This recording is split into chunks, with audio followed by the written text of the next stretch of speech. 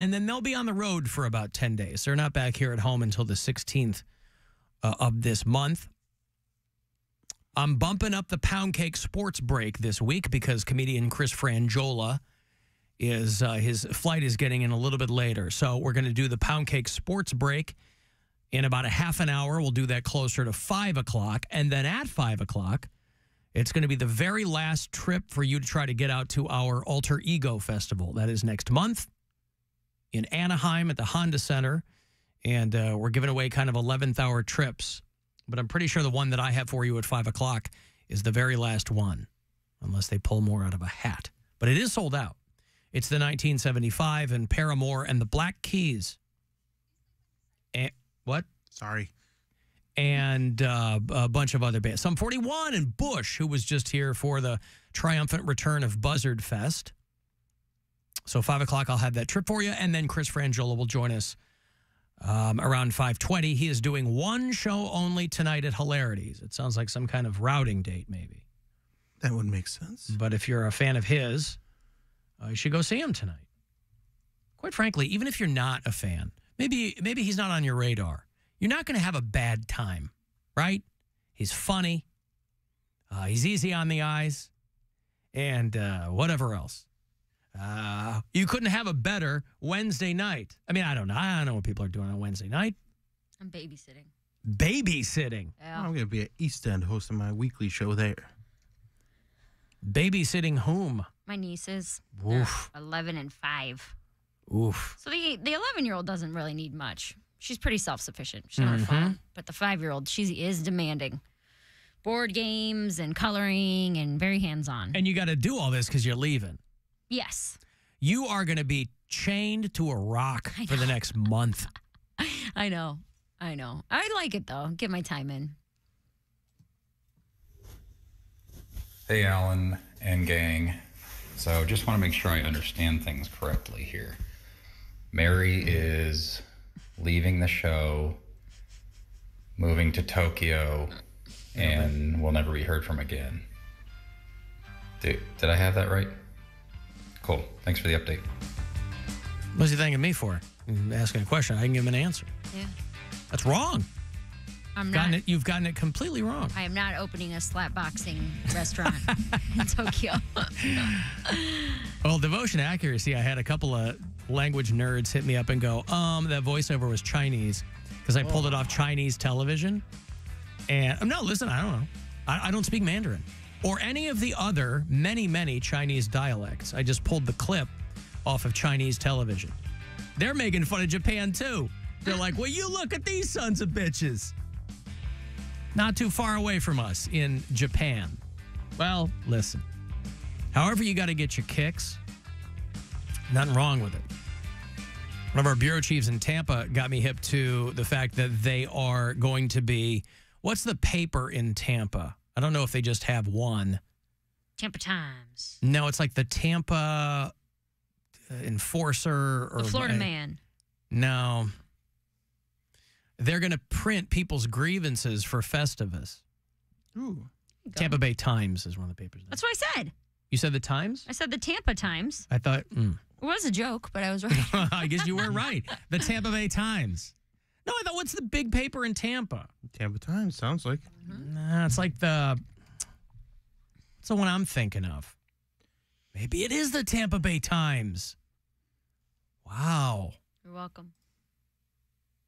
Oh, I was thinking of the Tampa Tribune, but I think they got bought out. Anyway, who cares? Tampa Bay Times. Sounds like you care. I really do. Why? Because I like to know what newspapers, they're going away. So many of them are going away. Newspapers. It's a goddamn travesty. I understand it as a function of business. I get it. But like when I go home and get a copy of the Tribune, I'm like, oh my God.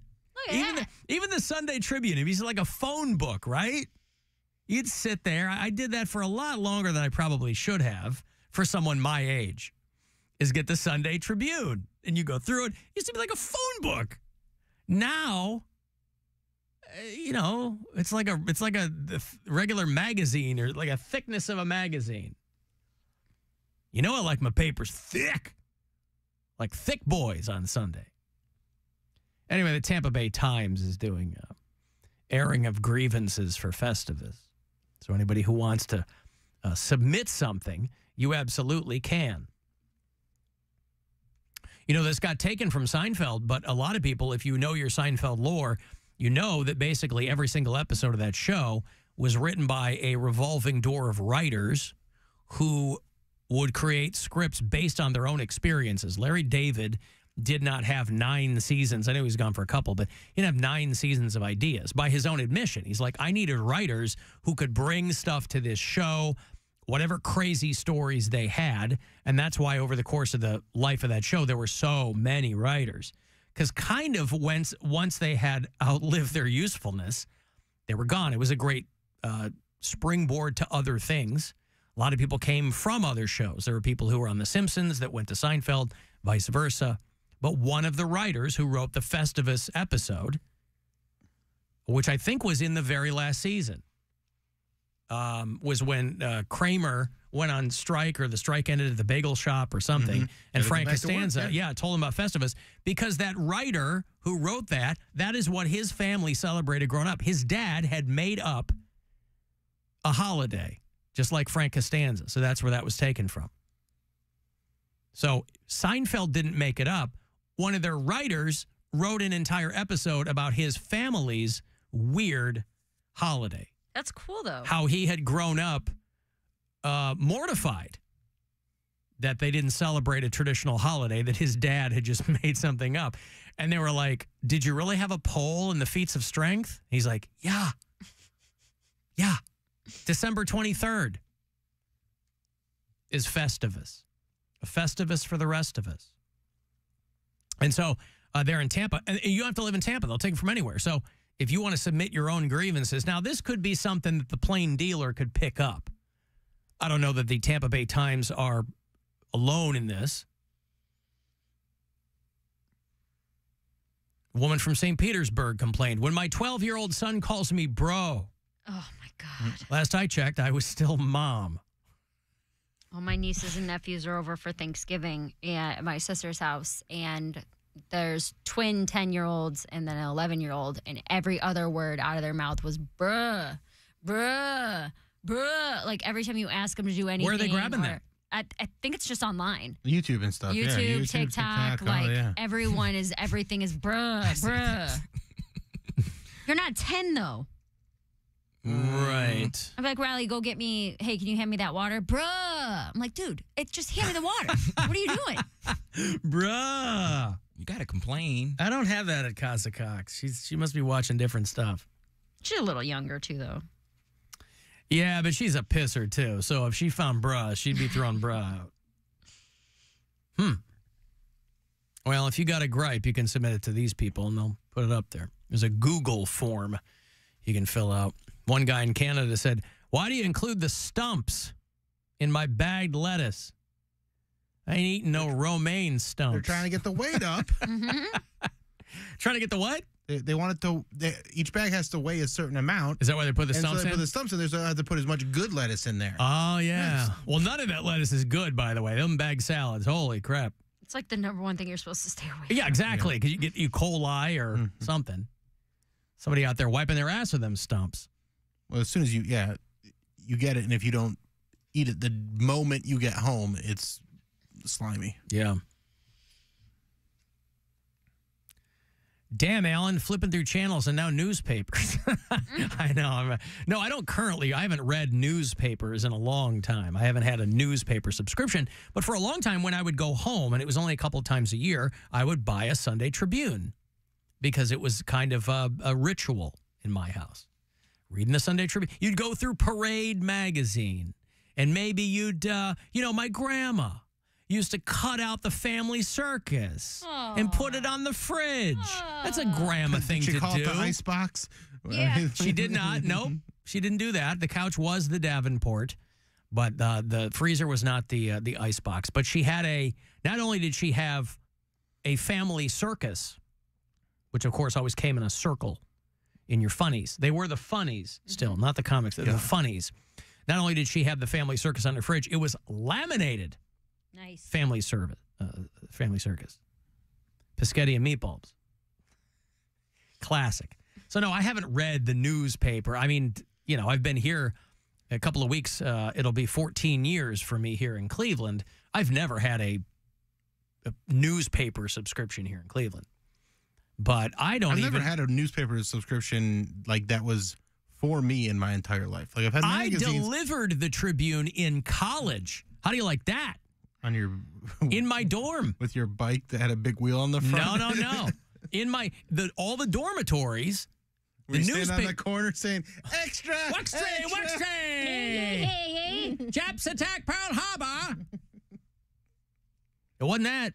No, every dorm they wanted students to deliver the paper, and I was the guy. I go, yeah, I'll do it, and they give you like $200 a week.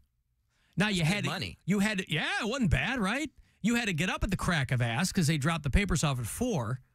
So, and did you have to assemble them all? No. Okay, because that was the thing that kept me from doing a paper route.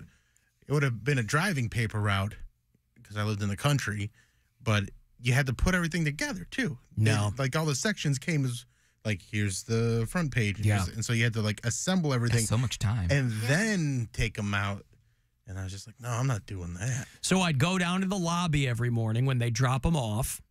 And there were just, the massive stacks of papers in the plastic, like zip tie stuff. I'd take them up and I'd cut them. And then I had the list of all the students that were subscribed to the Tribune. And I would drop them off. And then I'd get right back into bed. A list of dorks. I mean, it was the early 90s. So people were still reading the newspaper, but. Well, they just used the internet. Huh? Yeah. Why didn't you just wasn't around yet, Bill? The internet was invented in the 90s. NASA was using it, but it wasn't. People weren't using it in class. I thought you worked at NASA. No, I just shopped there. Oh. Yeah, no. Yeah, it wasn't bad. I mean, $800 a month? Yeah. For getting up and literally doing 15 minutes worth of work? I mean, adjusted for inflation, it's like $1 million. Right. Mm-hmm. From the 30s, yeah.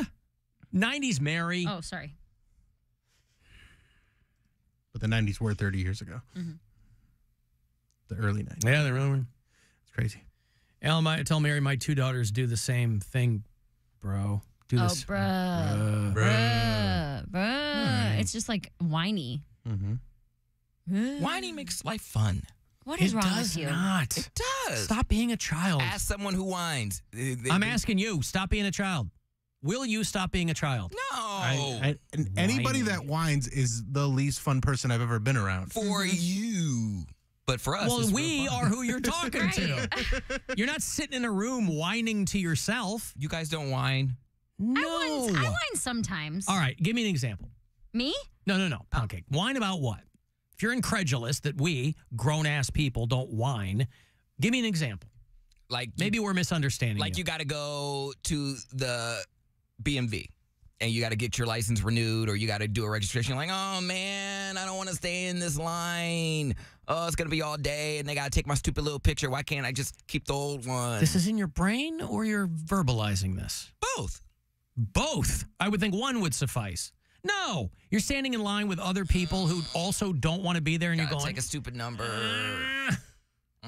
What else do you have going on? And then you get up there, and you're like, sorry, this is the wrong paperwork. Oh, man, bro. What you mean? I've been waiting here for 45 minutes, and you tell me I have the wrong paper? I love the people who don't have the right paperwork. It never fails. They tell you what you need. If you just go online, they tell you what you need. Bitch, I printed out a bill. This ain't good enough? These women behind the counter, and everybody bitches and moans that the ladies at the DMV are like a pain in the ass. It's like, because they're dealing with morons all day long. Is it DMV or BMV? I mean, here it's a BMV. I always knew it was a DMV. Yeah. It's the same thing. I mean, but it's a bureau here. Bureau. We had a department. Bureau's more official. But, yeah. Just, you go online, you figure out what papers you need, and then those are the ones you bring. Oh, God. I get frustrated. Think of all the whining you'll save yourself, though. Well, just whine about something else. Like, when I leave the BMV, then I'm hungry on the way home. Like, man, why are all these lines? Like, there's a line wrapped around Wendy's. Like, Listen, it was a whole genre of music for a while called pop punk. Hey. So you're not alone in this. There it is. You just put a riff under that, and you've probably got a hit song. I have to do the About 20 years ago. Emo is different than pop punk. Emo's not. Pop punk is not as whiny as the pop punk. It's all whiny. Pop punk's not whiny like Emo music is emo whiny. music. Yeah. I'll play some whiny music if you want. I don't.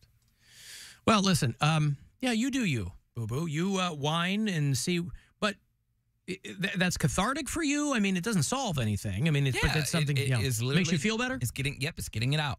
I let it out. You know, I don't want to do this. I got anxiety. No, but it's one thing Anxiety like about letting the it out or venting, BMV? but like constant whining and you like.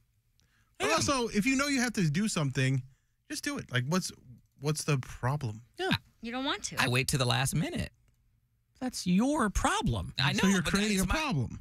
Well, no one wants to touch my vagina. But I whine about why I am the way I am. Like, why am I like this? I Oh, knew, dude. I knew for 2 months I had to do this. And why did I wait to the last minute? Man. This is my toxic trait. If this is 1,000 years ago, somebody would have taken a rock to his head by now.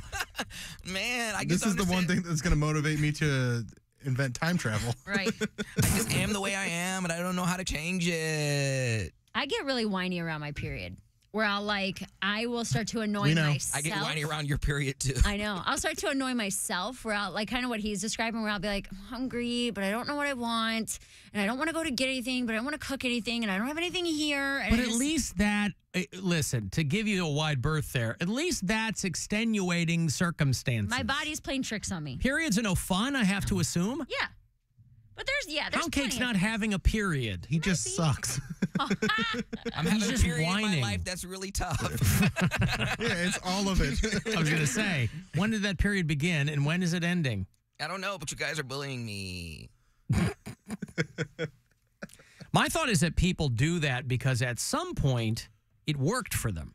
They got something from that and then it just became a habit. Oh, for sure. But I don't see that. How did that ever work for you? I think it depends on how self-aware you are. Because when I'm whining or pouting, I know what I'm doing. And I'm like, I just want to pout for a little bit before I fix this problem. But I'm gonna pouting is silent. Right, but I'm going to fix the problem. I'm just going to pout and whine and be a little pissy, but it will get done. But for right now, I need to pout and whine.